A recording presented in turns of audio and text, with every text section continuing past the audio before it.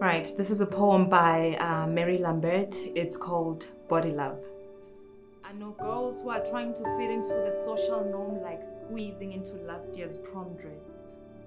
I know girls who are low-rise, MAC eyeshadow and binge drinking. I know girls that wonder if they're disaster and sexy enough to fit in. I know girls who are fleeing bombs from the mosques of their skin, playing Russian roulette with death. It's never easy to accept that our bodies are fallible and flawed. But where do we draw the line?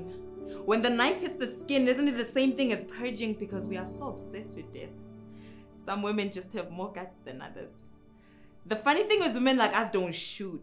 We swallow pills, still wanting to be beautiful at the morgue, still proceeding to put on makeup, still hoping that the mortician finds us fuckable and attractive. We might as well be buried with our shoes and handbags and scarves. Girls, we flirt with death every time we add a new tally mark to our skin. I know how to split my wrist to reveal a battlefield too. Our bodies deserve more than to be war-torn and collateral offering. This factum is a pathetic means to say I only know how to exist when I am wanted.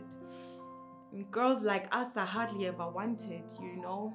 We're used up and sad and drunk and perpetually waiting by the phone for someone to pick up and tell us that we did good. Well, you did good. Now try this.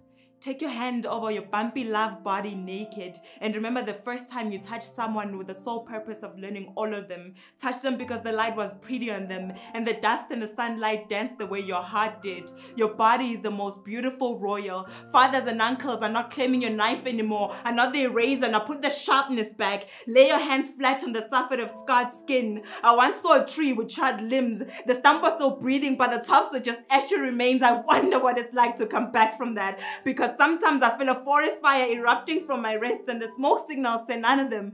Most beautiful thing I've ever seen. Love your body the way your mother loved your baby feet.